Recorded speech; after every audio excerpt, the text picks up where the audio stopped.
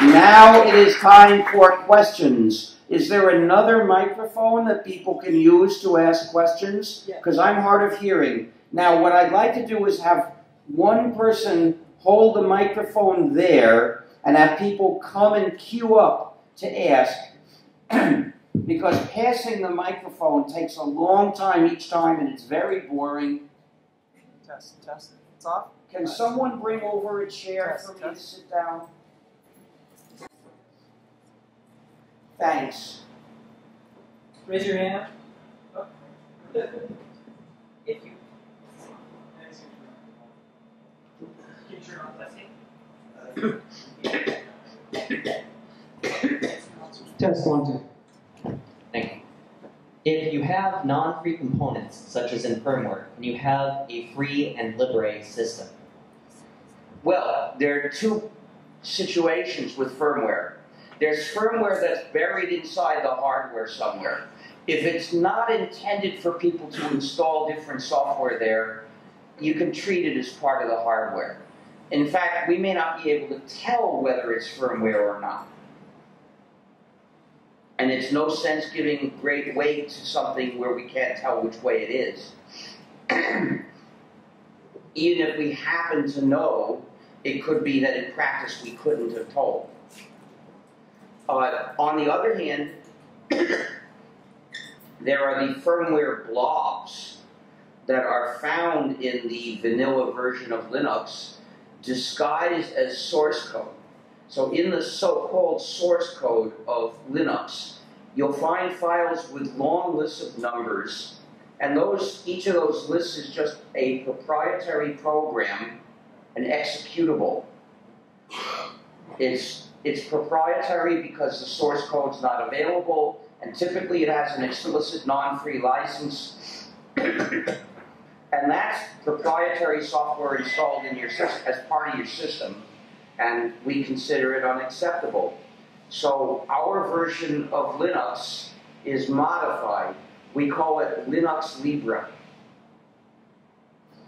And we just delete the non-free pieces. Well, those firmware programs are needed to make certain pieces of hardware run. We can't run those hardware devices in the free world, so we have to not use them. So we need more reverse engineering. Come up here if you want to ask a question, because that way the microphone will be here for you. I have a quick one, Richard. How can people contact you if they want to ask a question? My email address is rms@gnu.org. But since most people's questions are actually frequently answered questions, it's better to take a look at our fact pages and send mail to gnu@gnu.org. And if it needs me to answer it, it will get to me after some time.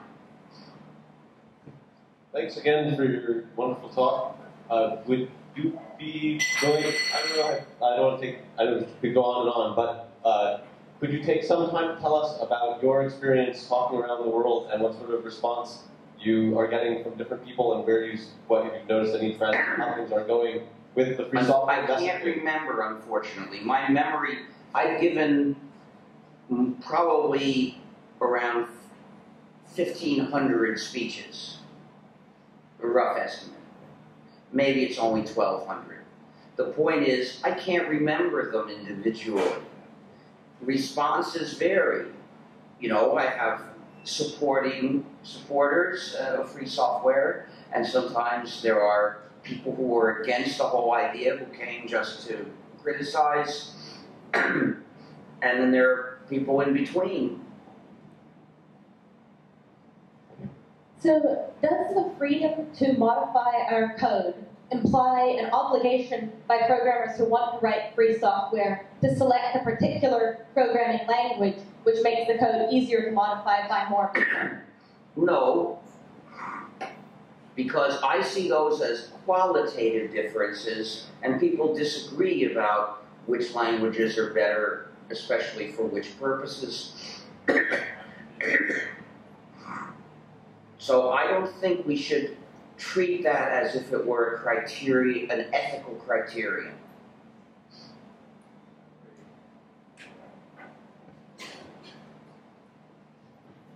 I am curious what your recommendations are for remote management of computers and maintaining users. I've never done that, so I'm the wrong person to ask. Is there any guidelines that you know of?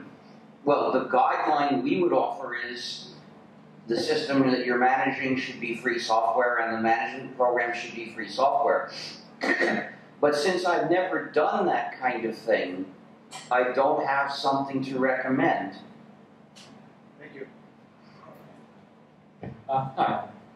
One of the first times I really heard about your opinions on free software was a movie called Revolution OS. But it's been about a good almost 15 years since the movie came out. So with the exceptions of the internet, the rise of social media and smartphones, what do you think is really different from then till now? Well, the main thing I would say that's different is that the proprietary world has become even more devoid of scruples. Without any apparent shame, they will do any nasty thing to their users.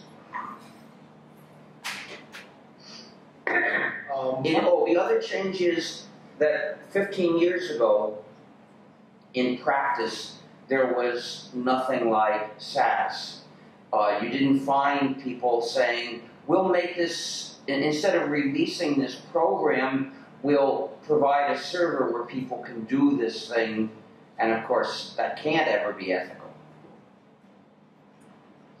Could you comment on the sort of the movement of international treaties? We had a great presentation earlier in this conference about TPP. Oh, yes. And specifically, isn't reverse engineering going to essentially become illegal at some point? I don't think so.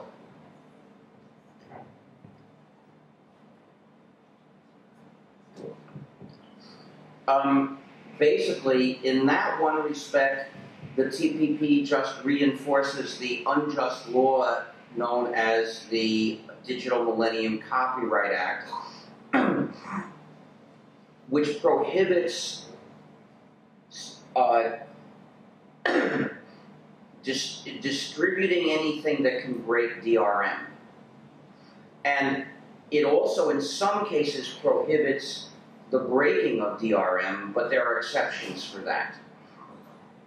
In any case, the reverse engineering that we need done usually doesn't involve DRM directly. For instance, if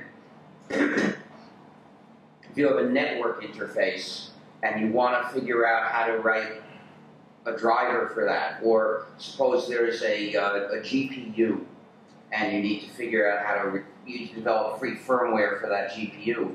Most of it has nothing to do with DRM. And therefore the DMCA wouldn't come into it. Now, the TPP is absolutely horrible. It's like all of these so-called free trade treaties, its purpose is to attack democracy. It's not really a trade treaty, it's a corporate supremacy treaty. It's designed, and in this case, in the older so-called free trade treaties, the attack on democracy was implicit. For instance, in the World Trade Organization, the main thing was just that companies could easily move production from one country to another, which means that they could make countries compete for which one would do the least to protect the environment and public health and the treatment of workers and the general standard of living. Nominally, these governments can still do it, but if they do, the businesses say, we'll move, and so mostly the countries are ruled by business flunkies, plutocratists, who will bow down to businesses and do whatever they order. And they can cite the World Trade Organization as making it unthinkable to do otherwise.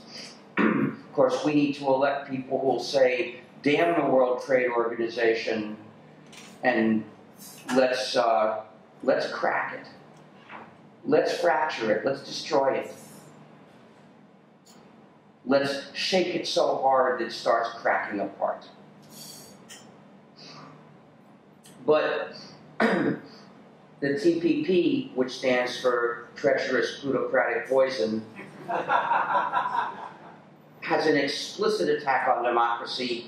Any foreign company that believes it makes less money as a result of some law or policy can sue in some bogus international tribunal, which is set up basically to give businesses what they want and make the government pay for whatever it costs that company to protect the environment or public health or the treatment of workers or the standard of living. So if the US signs it, we've got a campaign to pull out of it. We must stop taking each defeat as forever.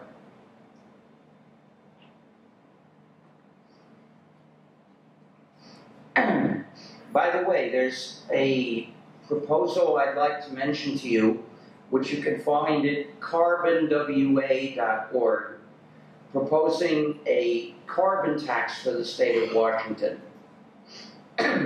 Now, a carbon tax is the effective way to make businesses emit less. The proposal is revenue neutral, meaning the money is given back to people by things like welfare or cutting the sales tax or cutting income tax for poor people. So it'll put pressure on everybody to emit less carbon, burn less fossil fuel, but it will help the poor cope with things.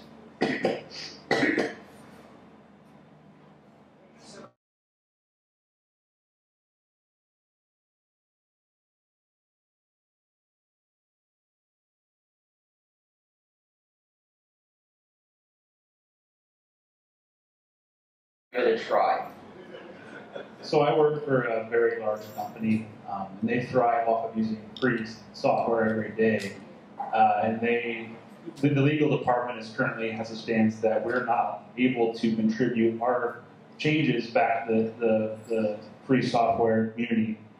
This is something that, even though it might be impossible, I would really like to change. And I was just wondering if you had any advice for someone like me going up against a very large company and trying to make a positive impact or change.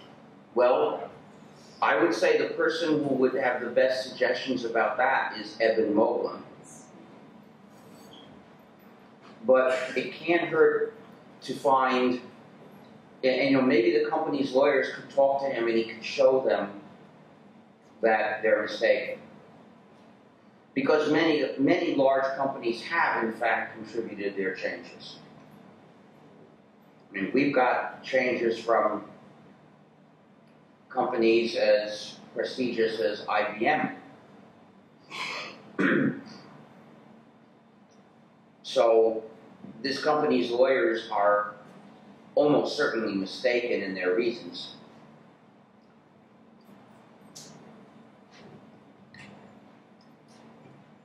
Hi, Richard. You've written an impressive amount of code in your lifetime. This question is more psychological. So if you don't mind, can I ask you to put yourself in a state of a memory you have, like a powerful memory when the last time you wrote a piece of code and you felt sort of lost in the process? And I don't want to go there. You don't want to go there? Well, I wouldn't feel that way in the process of writing it, but in the process of debugging, yes. It's the kind of thing that could make me tear my hair out, almost. So you don't want to talk about writing software, but you want to talk about debugging software? I don't want to talk about the painful feeling of, when I would think I found a bug and I would change the code and the bug would still happen, and that would happen several times in a row, it could get me to the point of screaming. It was horrible. Okay. But what about a positive memory? yeah, so definitely don't go back to. I don't have positive memories of finding something hard to debug. I do have a memory once. This was on ITS, the incompatible time-sharing system, back in the late 70s or early 80s. The system crashed, and I had some job I didn't want to lose, so instead of rebooting, I debugged it. And I found that a certain bit in a certain word was wrong. So I fixed it and continued it. And then I found all the places in the system that used that bit as a flag and checked how they got the address to change it in. And I found one that was wrong, where the address would have been possibly random. So I fixed that code. I think I fixed that bug that would have been impossible to track down by usual debugging. It's okay. I have one short question. Do you have any advice to other programmers about it? About debugging? Why keep writing software? Like, About what? Why keep writing software day to day? Oh. Or why do you keep writing software? Well, I don't. Oh, okay. I stopped writing software more than 20 years ago. I'm a free software activist. I was involuntarily self-promoted into management. So being the president of the FSF and the chief GNU+Linux of the GNU project and the leader of the free software movement is pleasant. But I enjoyed writing code because I was good at it and I produced good things that people like to use. And then when I started working on GNU, I was not only doing that, I was also advancing a fight for freedom. Now I still advance that fight for freedom, but not by writing code. But in general, when you're really good at something, it feels good to do it. Hello, Richard. During your talk, you brought up a lot of the inherent issues with SAS and how it's not compatible with free software. Do you think? No, I wouldn't say that. It actually is compatible with free software. Sometimes the software on the server is free. Sometimes it even has been developed by that server operator and released as free software. But that doesn't make SAS okay. You see, with free software, you can change your copies, and I can change my copies, and the server operator can change his copies. But you can't change his copies. So if his copies are doing your computing, you don't control that computing. So my question to you is, do you foresee there being any technological advancements in the future that could make SAS and free software, SAS acceptable by the free software philosophy?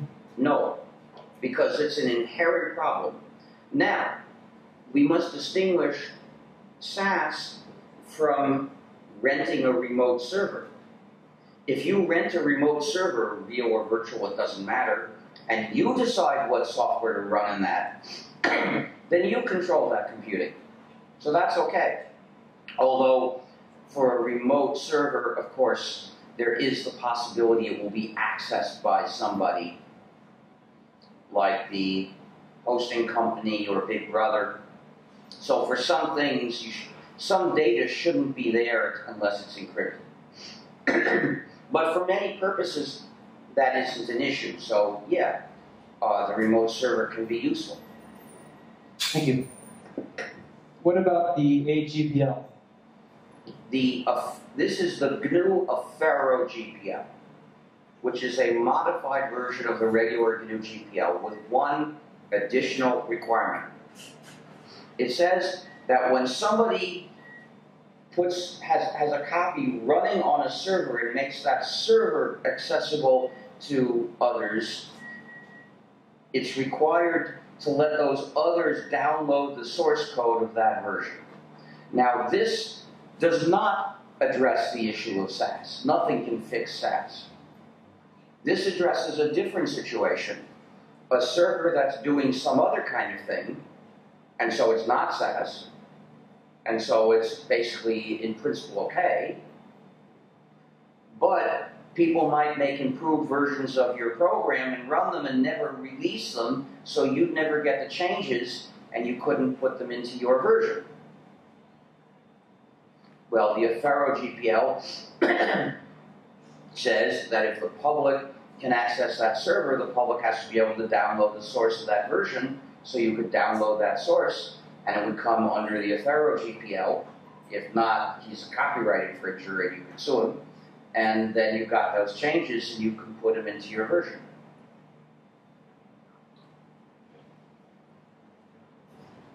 Hi, thank you very much for being here. I'd like to speak on the reverse engineering subject. Could you pronounce your consonants more carefully? Sorry. I'm having trouble hearing them. I would like to talk about reverse engineering and education, especially for young children. The most interesting math class I ever took or ever gave was to give the children these wonderful worksheets of hundreds of problems. Every day we had to do it. This is like proprietary teaching software. And what I did was I said, okay, you guys, reverse engineer this. You tell me what they're trying to teach you on this page. And if you can figure it out, and you can tell me which problems they want you to know, I will release you from the rest of the class.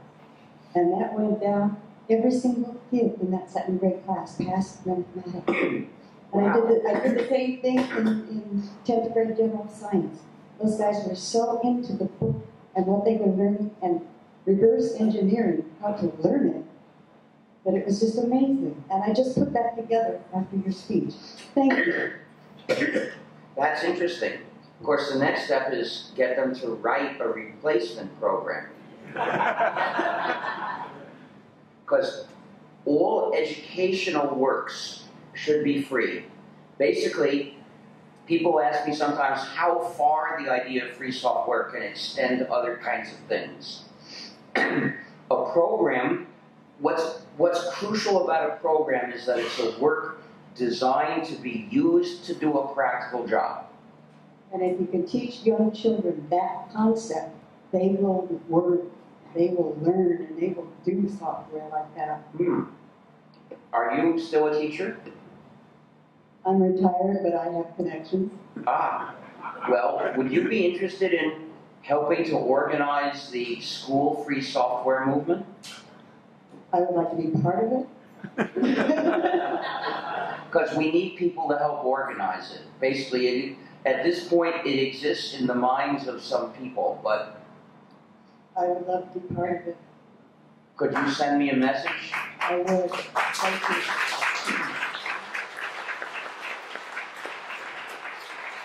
So, the works that ought to be free are the works that are designed to do practical jobs with.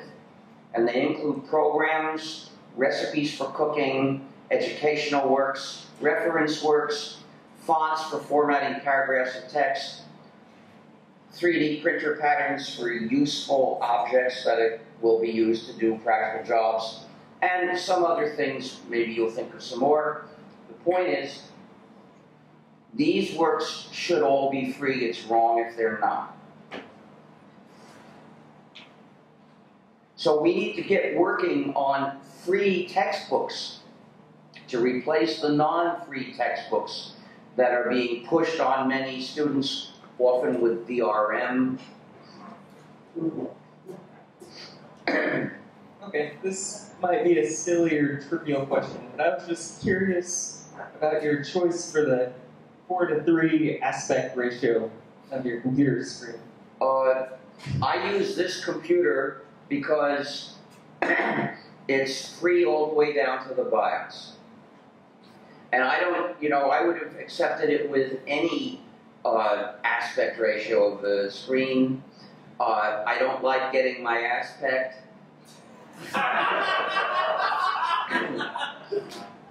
Nicely said. And it's been said that modern laptop screens are lengthwise and with foolish. But, I mean, for me, that's a secondary question. Thank you.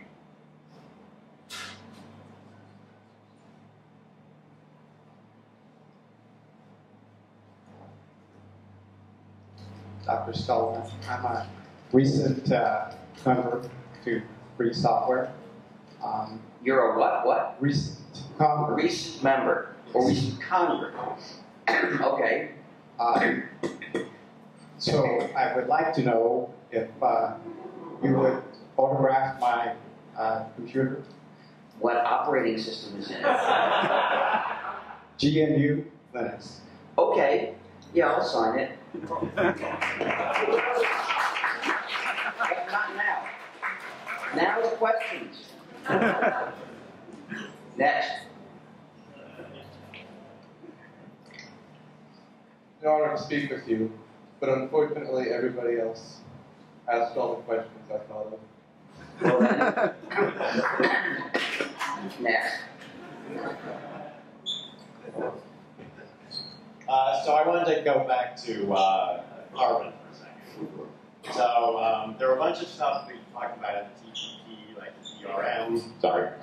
Like the DRM stuff and software patents, and there's a whole bunch of stuff. Making drugs more expensive. Yes, exactly. I was going to mention that one as a big one. So what would you think of an idea of having carbon, you talked about carbon taxes, how about carbon tariffs? So that each country would pay based on some formula about how much carbon they put in the atmosphere. And to convince people to do that, we would give up. I mean, I know give up is kind of a strong word, but the DRM and the software patents and all the stuff that we... Well, the TPP doesn't have that, does it? Oh, no. Well, then... What I'm saying is essentially replace... The TPP was developed to please businesses. Right. It was developed in a method that assured it would give businesses what they wanted. Businesses were allowed to participate in the drafting while the public was not. So, basically, there's no reason to propose putting these nasty things into a treaty to get an agreement on decarbonization. No, take the nasty things out to get an agreement on because the U.S. is the one that's is proposing these nasty things, right? Yes. So we would say, oh, we won't propose these nasty things if there's a carbon tariff. And I say this to replace the WTO. I have no idea whether there's any... Basically, it's just a question about what might be feasible with the positions of various governments. And I have no evidence that the U.S. government wants to do a thing like that, so why worry about it? Okay.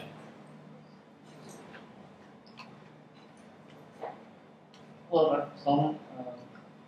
Very happy to ask this question. I can't hear the sounds you say. I'm sorry. So, okay, can you hear me now? I can hear you if you speak loud and clearly. Having a microphone doesn't eliminate the need to speak loud and clearly. Okay, so my question is about hardware which is accessible for people who want to dive into the hardware aspects of... Want to do what? Can't hear. Open architecture for hardware. Well, I don't like the word open, but the instruction set has to be published, or how can we make our programs run on it? I don't even know what open means in that context. It's not the way I formulate my thoughts. But in the future, when we can fabricate hardware for ourselves, we should insist on free hardware designs to fabricate it from. Take a look at GNU.org/philosophy/ freehardwaredesigns.html. Thank you. Hello. So you've mentioned that you don't like the term floss. It was introduced. Well, it's a good way of being neutral between free software and open source. I don't want to be neutral. So I've kind of taken to starting to use the term flow for the free, liberate, open, not just when referring to software, but also speech, government, etc. This is more because of the connotation that open is now something people understand rather than being an open source. There are two issues here. One is terminology, and the other is whether it makes sense to generalize about all these areas. Now, the concept of free applied to software has a precise definition, and this definition makes sense for other kinds of works, which are something that you can have a copy of, and then you can change. It doesn't make sense for government. The four freedoms, to apply those concepts, those criteria to a government makes no sense at all. A government that you're allowed to have a copy of and use it as you run it as you wish for any purpose. You don't run a government yourself. And then you're allowed personally to study and change this government. Are you a dictator? You see, it's an incoherent generalization. I'm sorry to say that geeks tend to generalize too far. They want to generalize everything, but it's a mistake in judging ethical issues to generalize just because it sounds verbally facile. Even when the generalization makes sense, it may still be wrong in area B, even though it's right in area A. Thank you. Hello. My question's about... Let me give an example. Is $5 a good price? Well, it's a great price for a car or a house. It's a lousy price for a container of milk.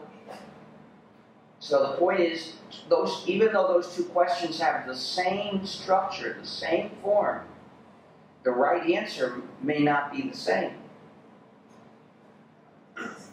I appreciate what you said about the ethical handling of non-free firmware, especially in things like BIOS. And in my own words, I interpret that to be that BIOS and the functions that it does is typically considered trivial and we should not really consider it. Yeah. No, I don't think so. Okay, that's not part of what I was saying. I did try to prefix that with my words. Maybe I didn't understand. But one of the issues with BIOS recently is that we see things like bootkits and kind of the phoning home of hardware through BIOS functions. And I'm wondering, I kind of see that personally as the next step after free software. Yes, we need a free BIOS. I never said any. Maybe it was a misunderstanding. I chose this computer because the BIOS is free. And yes, BIOSes can be malware. Maybe you thought I'd said the opposite. No, sorry, I wasn't trying to put words in your mouth there. I guess I was just wondering if do you have any guidance on ethically handling non-free firmware in hardware that we use on a day-to-day basis? Well, at some point, as I said, it doesn't make a difference whether something's a program or a circuit if it's buried inside the product. And either one can be malicious. They can make a special purpose chip with circuitry that does a certain thing, like phoning home. The point is, I found a way for us to have a defense against malware at certain levels. The levels that we can reprogram. But you go far enough down, and we can't have control over it. Whether there's some parts of it are software or whether it's all circuits, either way, we can't have control over it, but it could still be malicious. Unfortunately, my solution doesn't work today at that level. if and when we can fabricate our own chips, then my solution will work at that level. Thank you very much. So I don't know a lot of the things that everybody else is talking about here, and I'm hearing a lot of new acronyms. Wow. My question is, well, what's going to happen if we keep sacrificing control over our own software? I mean, if these things keep persisting, like, what sorts of outcomes are we going to be facing? I mean, I know it's like a... Well, I can't see the future, first thing. But I can see possibilities, and people have already written about this, that it's now possible for any device you use which has non-free software to be cheating you or tricking you in many subtle ways. The Volkswagen diesel pollution deception shows that another kind of malicious functionality that can be present in proprietary software is lieware. Oh. What did she say? Turns out I actually like them. They're not too strong licorice, those other ones. I'll try this. Thank you. Anyway,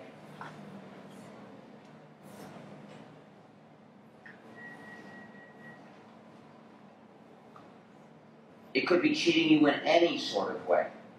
It could be pretending to serve you and actually steering you towards A instead of B.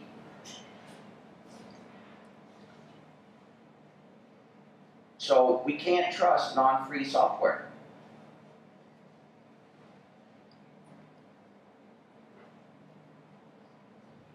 Hello. Perhaps I'm the only one here. Alright. So I'm actually going to ask you a question here, and it's a presupposition to it. Suppose you awaken and the following question is relevant. Reasonable enough?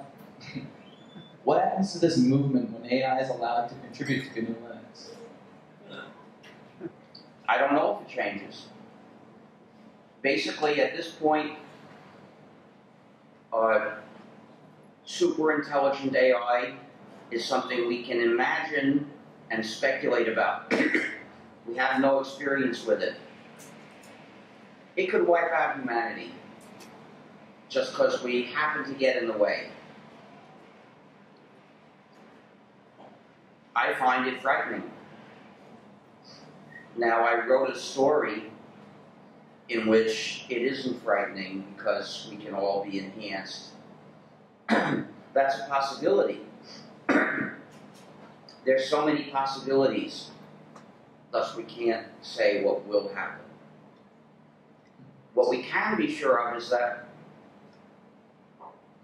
a super intelligent AI will be able to get us to do whatever it wants us to do to help it achieve its ends.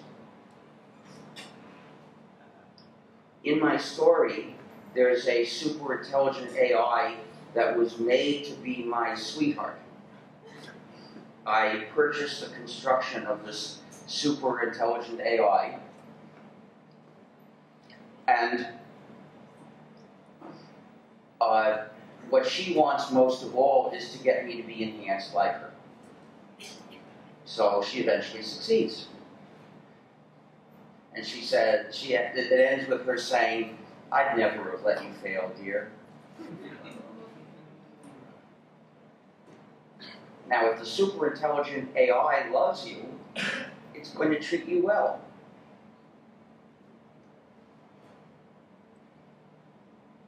But it has to love you in the right, deep, mature way.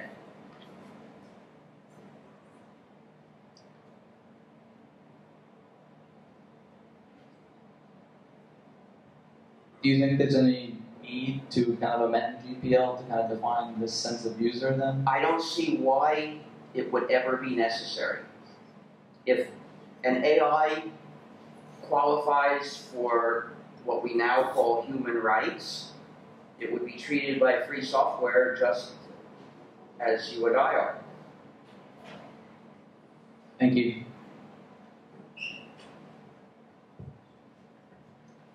Hi, my name is Luke Swart, and I'm interested in the communication of free software, helping folks to understand what it is. You expressed a similar struggle. What would you think about having like a .free top-level domain that only serves for sites that advocate free software? Well, it might be a nice thing to have, but it doesn't seem crucial. And I suspect it's not feasible. Because like they have like .gov, which is limited to. Yeah, I suspect that. I don't think we'd have much chance of convincing ICANN to do that. May I ask why? Well, because it's too much in bed with those with a lot of money. Well, thank you. Doesn't mean you shouldn't try. In all of the work that you've done in the Actually, we are trying to get ICANN to reserve .GNU, not for this kind of thing, but instead for the GNU name system, which is an alternative to DNS. But using .GNU gets it embedded within DNS. Now this is a more important need for a top-level domain, and they seem to be turning against us. Okay, we have a hard stop on the amplified questions, the questions with microphones at 6 o'clock, so we got time for maybe 1, 2 more. And then we'll continue questions up here in this section if that works out. Get a nod? Yeah. In the past decades that you've been working on the Free Software Foundation, free software advocacy, what do you think has been the biggest challenge? And I know you said that you couldn't see the future, but what do you think might be the biggest challenge in the next 10 or 20 years with adopting free software? The biggest obstacle, I don't know what challenge means in this. The biggest obstacle is various forms of social inertia. For instance, people who are pressured by their friends to use Skype, to be used by Facebook, told by their schools to run Google's non-free JavaScript and give up their privacy.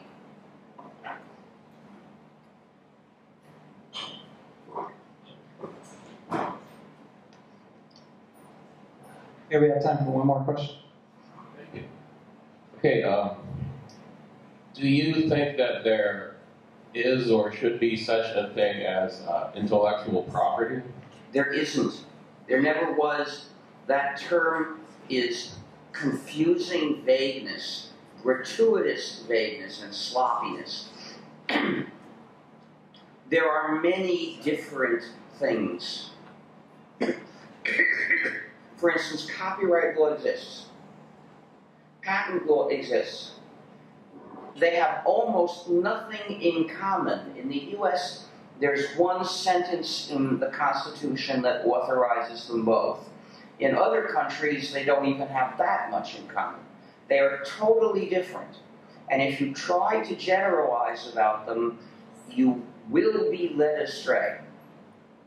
And that's just two of the many different areas of law that people try to generalize about, and by using the term, quote, intellectual property. And every time they formulate a statement with that term, they're making the statement about all of these different areas of law at once, and they're wrong. If you want to understand any of these areas, the first step is don't use that term, and don't believe anything you were told using that term, because it was garbled.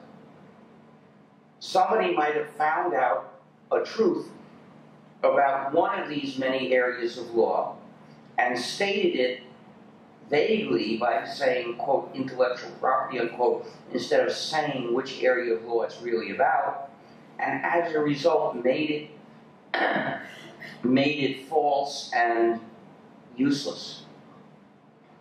I have not used that term in over 10 years because I saw that it was confusing. Now, we're all accustomed to simple propaganda that embeds an attitude, a spin, like piracy applied to sharing copies. There, you can defeat the propaganda aspect by putting it in scare quotes. You know, I would call it forbidden sharing or illegal copying, or, you know, those are those describe the same thing but without that spin. But when propaganda confuses people by generalizing about things that are totally different, putting it in square quotes doesn't help, because that still treats it as if it were a coherent generalization. The problem is that it confuses things that are different, and to fix that, you've got to say, no, I won't look for another word for this too big, incoherent category. I will talk about these specific things one by one.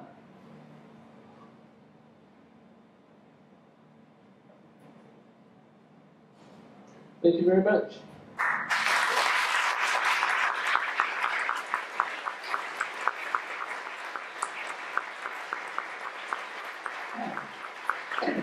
So please join the fight against the TPP. It's got to be done now. And also support carbonwa.org.